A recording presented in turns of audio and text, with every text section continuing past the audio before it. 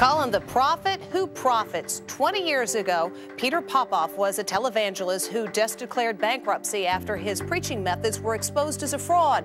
Now our Inside Edition investigation reveals he's back, and as Matt Mahar reports, his style of living is better than ever. Lord, let this anointing and power flow through our sister now. He claims he's a healer, that the power of God flows through him and can cure whatever ails you. Brand new! He's the televangelist Peter Popoff, appearing on infomercials seen across the country. He claims he can perform miracles. What happened to the pain? It's gone. And Popoff doesn't just heal your body. He says he can heal your wallet, too. I'll never be broke another day in my life.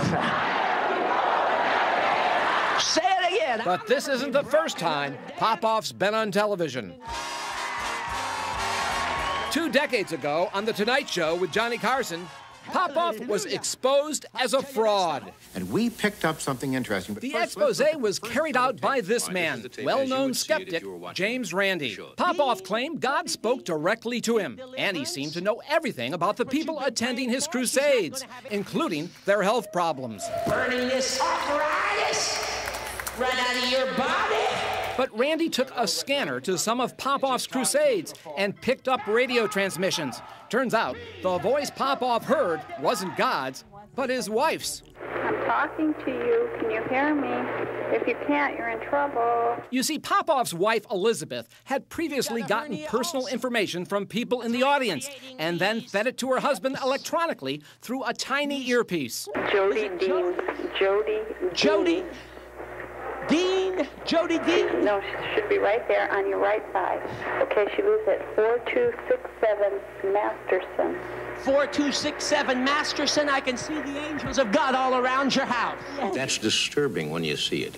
After the scam was exposed, Popoff dropped out of sight and declared bankruptcy in 1987. I'm gonna throw this, Walker. But that was then, and this is now.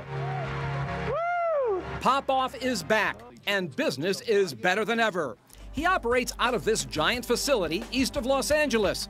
According to tax returns, Popoff's ministry took in more than $23 million in 2005. He paid himself more than $600,000. He paid about $600,000 more to his wife and 2 kids. He drives this $100,000 Porsche, and he lives in this home worth $2.1 million. Where does all the money for this lavish lifestyle come from? Well, people who watch Popoff shows are encouraged to send away for his free Miracle Spring Water. And that's why I want you to have the Miracle Spring Water. But is it really free?